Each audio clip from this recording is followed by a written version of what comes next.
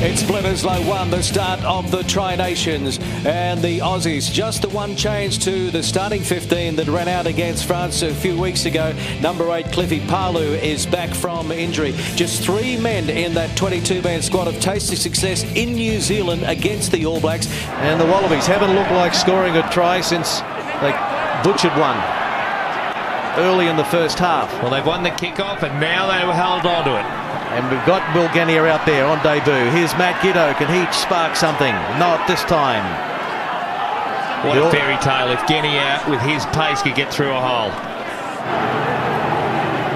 Possession the key. Patience.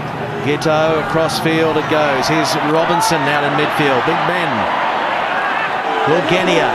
Now it goes down to George Smith. They're a mile offside. The referee says they're not. Oh, goodness me. Alexander Genia. Here's Gitto. Mortlock. Wide ball.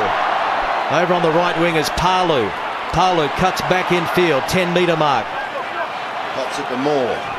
Mortlock it was. The other shaved head. They're offside. They're playing advantage. Now here's Drew Mitchell. Oh, it's unbelievable. Well, full time is up. All they've really got to do is put it out. They know that they have made it 20 wins in a row at Eden Park, what they're calling the Garden of Eden. The new House of Pain in New Zealand rugby. Forget about Carisbrook and Dunedin. Here's Periwipu. Into the crowd it goes.